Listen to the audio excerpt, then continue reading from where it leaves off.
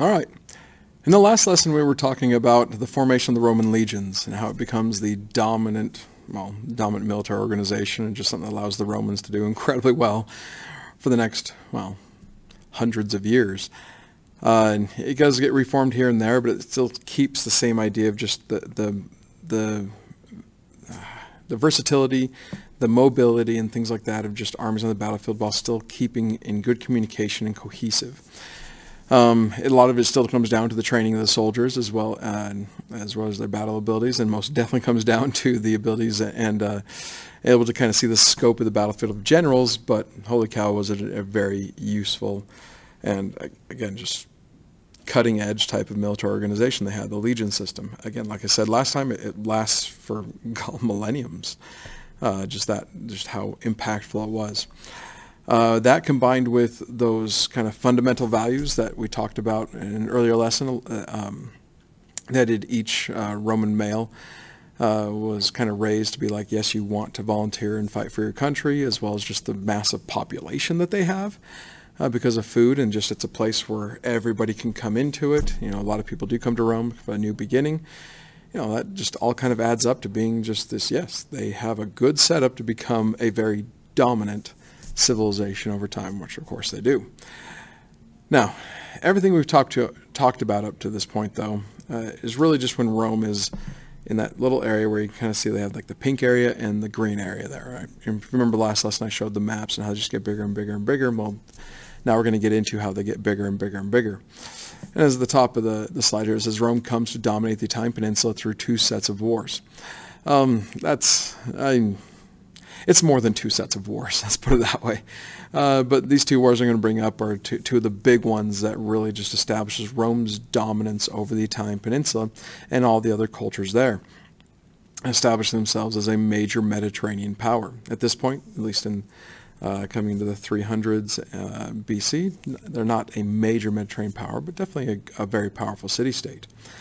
So the first ones of these wars that we're talking about is the Samnite Wars. Now, there are two major Samnite Wars. There's more than that, really, but two major Samnite Wars that the Romans fight with the Samnites. And one of the problems I'm not going to go into all the stuff. This is actually kind of a fun set of wars to go into and read about, and just the tenacity of both sides. But one of the things that the Romans realized fairly quickly is that even though they have this awesome new legion system, and it helped them incredibly well against the Etruscans, and they were doing very well against against the Etruscans and conquering Etruscan cities, is that that was really good in just kind of open battlefields. They were really able to kind of utilize that in open battlefields and utilize mobility. But when they started going against the Samnites were in kind of more the mountainous terrain of the Apennine Mountains. I think that's how you pronounce that. Kind of a mountain range in central Italy, kind of goes up and down like this. So, and the Samnites were kind of there as well as kind of south of that. In Italy, basically up here and down here, basically, is where the Samnites were. And just not going to get into why they came into each other, why they started a war with each other, but they have a bunch of wars, just kind of two major powers on Italy, just kind of going up against each other. And in the First Samnite War, Rome kind of gets its butt handed to them. It's not that they don't do well in the battles, at least on their side, but they do not do well in kind of the topography and the more mountainous regions that the Samnites kind of drew them into battle. And they lose a bit. Luckily for the Romans, they always have more men to pull off of.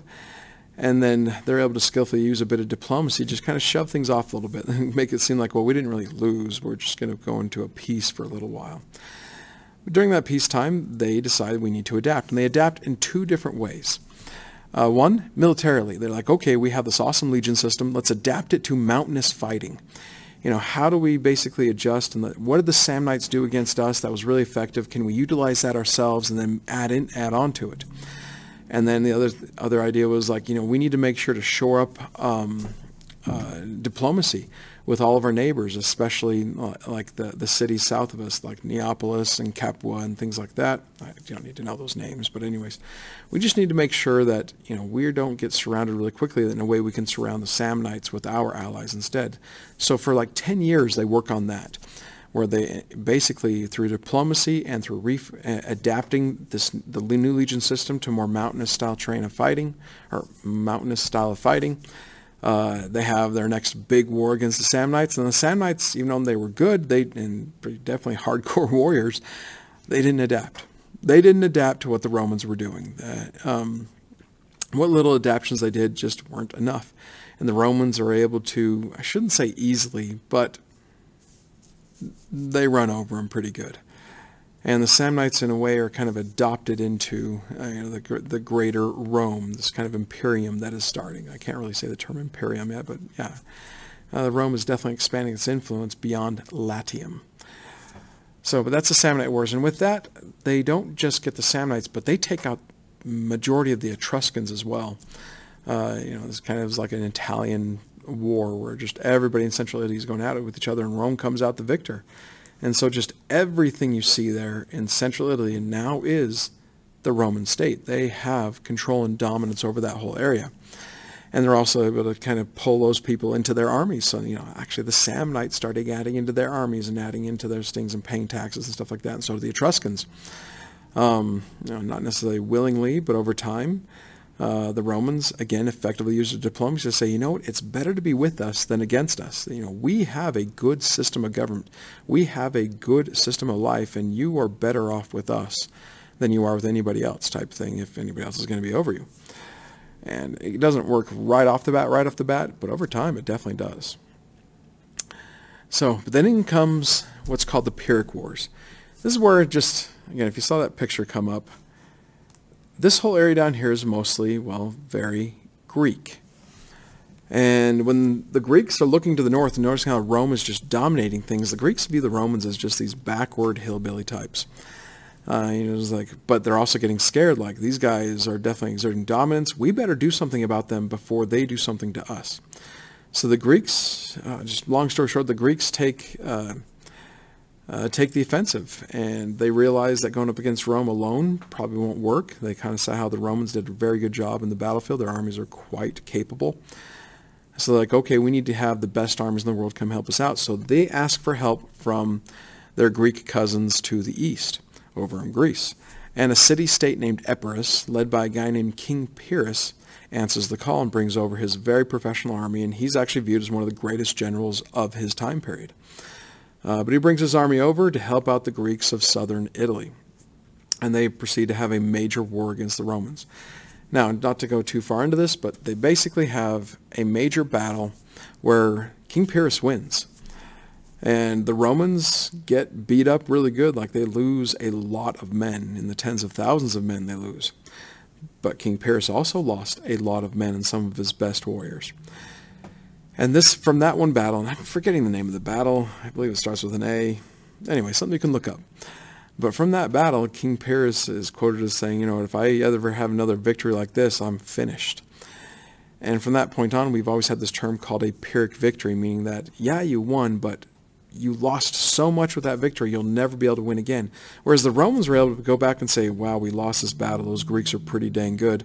We need another army. Oh, yeah, we got one. Okay, let's take that army out. And basically because the Romans just had that ability to always get another army, it wasn't about paying another army. It was about just, hey, we need more volunteers, and those volunteers come forward. They're able to basically outlast King Pyrrhus through basically attrition. There isn't really like a massive final battle between these two, but King Pyrrhus he can't hold up against the Romans. He isn't going to ever be able to beat them. He can just kind of hold ground against them. And over time, he's actually called back to Epirus. There's some things that happen back on the Greek mainland that he has to go back and deal with. And so effectively allowing the Romans to win this war, where, of course, they're like, okay, we're not going to allow the Greeks in southern Italy to basically do this again to us, so we're going to take them over. So basically that brings southern Italy into their sphere of influence. So now they have basically all of Italy, except for that northern part in the Po River Valley, under their control. Which, by the way, during this whole time, the Po River Valley, it was very Etruscan, but a new group of people have been moving into that area called the Gauls, who we'll be talking about. Again, the same Gauls that sacked Rome in the first place. Well, they're starting to make a lot of camps up there in northern Italy, along the Po River Valley. So, but next up, we're not going to go into north, now we're moving more south into the expansion.